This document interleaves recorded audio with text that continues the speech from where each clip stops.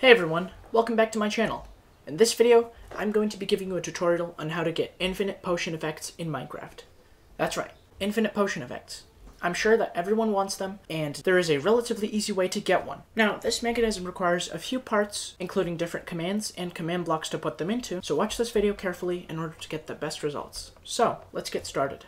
So first off, to attain infinite potion effects in Minecraft, you're going to need command blocks. And in those command blocks are going to be commands. So, why don't we give ourselves a command block right now? To get a command block, we just have to type in the following command.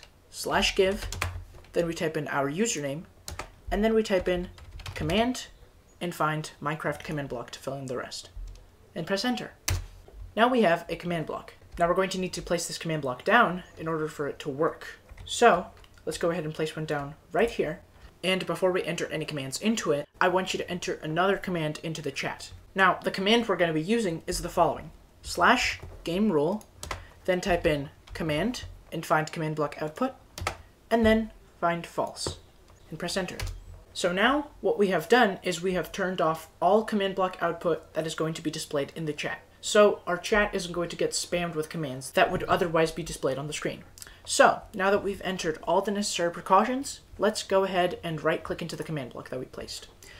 Now, as you can see, it has a whole array of buttons you can press and a console command line that you can use to enter any command you want. A command block can take up to one command unless it links to another command.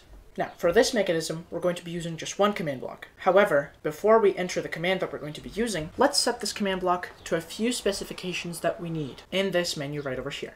So, first off, we're going to go to the furthest left button out of the three buttons in the top row, and we're going to find the word impulse on it. That's the mode it stands on by default. Now, we're going to click it until it says repeat. Then we're going to go to the furthest right button, and we're going to find the words needs redstone on it. Now, we're going to click it until it says always active. And now we have the perfect specifications. What we just did is, with the repeat function, we set the command block to constantly repeat the command it has when activated, and always active mode gets it to be, you guessed it, always active. So if we were to enter a command, this command block would always be constantly repeating it.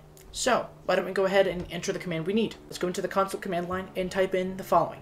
/effect give, then we type in your username, and then we find any effect you want out of any of these.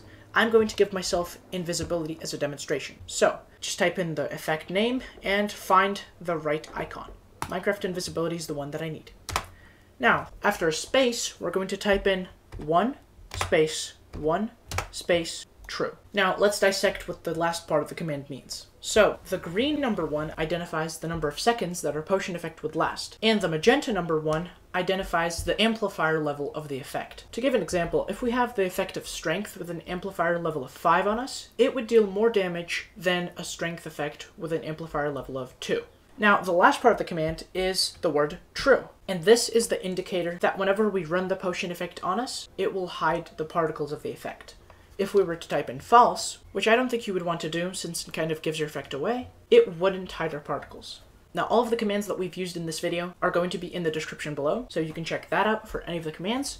And now that we're done with the command block, we can simply press done. Make sure not to press escape, otherwise no changes will be saved. And as you can see, as soon as we set the command, our arm disappeared, and if we press F5, we are actually invisible. So the command block works as intended. Now, one might think that this command block, since it's running forever, would give us the effect constantly. However, there's a problem here. If you go too far away from this command block, causing the chunk it's in to be unloaded, then the command block will stop running this command. So this is where the next part of our mechanism kicks in. Now, what we're going to do is we're going to simply stand on the command block that activates our command, and we're going to type the following command. /forceload add, and then type in 2 tildes. Now, what this command does is it's going to force the chunk that we're standing in to be constantly loaded, even if we're outside of its range. So, if we press enter, you can see that the game now marked chunk -2, 1 in Minecraft Overworld to be force loaded.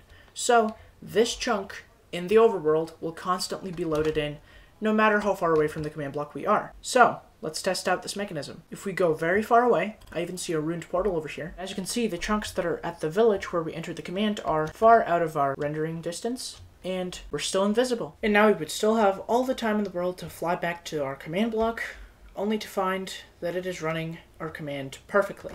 We're still invisible, and the mechanism works very well. Now if we were to deactivate it, you can instantly see that our arm pops back up, and we are now visible again. So, as you can see, this mechanism works perfectly, and all of the commands for this mechanism will be in the description below. So if you just follow all of the instructions, then this should work for you as well. And I really hope that you enjoyed this tutorial, because I have not posted such videos in a while, and once again, more videos will be coming out soon. Thank you for watching, and have a great rest of your day. Bye-bye.